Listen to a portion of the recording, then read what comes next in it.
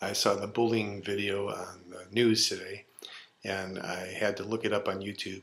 I was surprised to see how lengthy it was. I wasn't surprised at the content because I've seen enough young people today to know what they're capable of. Probably what we would have been capable of at an early age if we had been allowed to do that. For anybody who says we were better, no, we weren't. I know kids that were just so cruel. We had a little girl that was overweight in school, and all the boys used to just pick on her horribly and tease her and call her the worst names.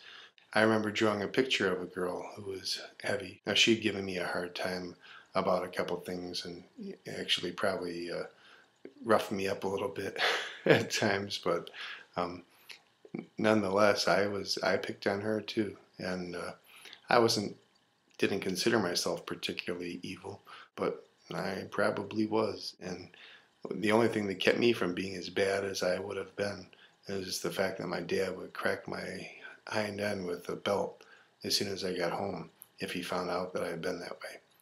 But you can't say that all these kids had bad upbringing. You don't know what happened. I was told not to tease people, and I did it as a kid. I wasn't that cruel, I have to admit, and I would have never teased an older person. But, things are different. That's human nature. I think we go as far as we're allowed to go. And things are going to get a lot worse, I think. When parents get angry and they hurt their children, they smack them, they're angry all the time and they beat them, it sets up a knee-jerk reaction to disallow any sort of corporal punishment. That's why we're here.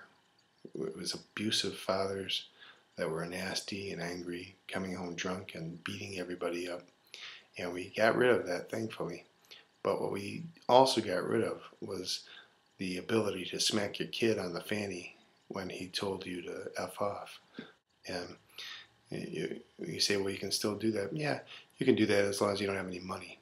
And then if you've got money and the kid calls on the telephone and tells the police that you've beaten him, the onus is on you to prove that you didn't.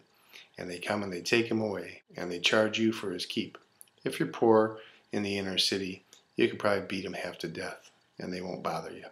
And if your kid lips off to somebody in the grocery store and you give them a swat on the fanny, you're going to have the police there. This is what you want in America. This is what you got. Get used to it, and they're going to only get worse. Sad thing.